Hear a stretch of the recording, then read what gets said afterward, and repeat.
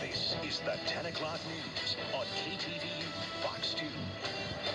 Water officials tonight sounding the alarm on drought conditions, with some agencies implementing surcharges as Californians struggle to conserve. May, June, July, August, these are the months when we can make the greatest gains in conservation. These are the months that count. State water officials say water usage jumped 19% in March. Good evening. I'm Julie Hayner. And I'm Mike Meeback. Those conditions have prompted another Bay Area water district to implement a drought surcharge. KTVU's Jana Katsuyama live tonight in Castro Valley. And Jana, we may be seeing some changes here at restaurants.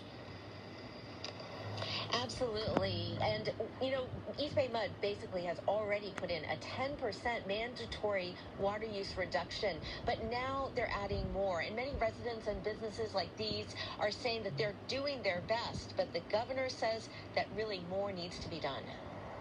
The drought